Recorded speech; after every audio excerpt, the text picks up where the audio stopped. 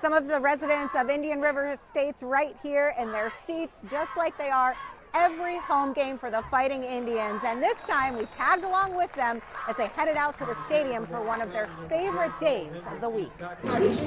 Boarding the bus for Friday Night Lights, the residents of the Indian River Estates retirement community are on their way to a special pregame tailgate at the Citrus Bowl. It's a lot of fun because we laugh, we cry if they lose, which they don't, but we have a lot of fun together, we eat together, and just cheer them on. For some, like Judy Shorner, it's a family tradition that goes back to the 70s. She's decked out in Vero Beach spirit from head to toe. My brothers played there, my brother and my husband's brother. My 2 children graduated from Vero Beach High School. 2 grandchildren graduated from high school there.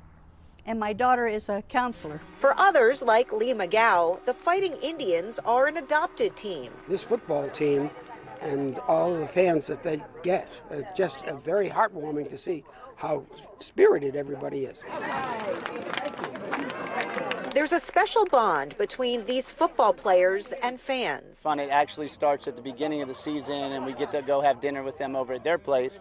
So to see them come over to our place and you know, have a little tailgate, it you know, puts a smile on my face. And for those from Indian River Estates, it's like having dozens more grandchildren to be proud of.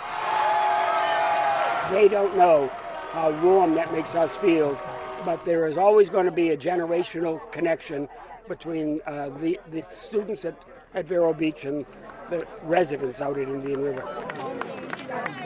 So these games are less about what's happening on the field for the Indian River Estates crew and more about that camaraderie and spirit for the Fighting Indians. In Vero Beach, I'm Stephanie Suskind.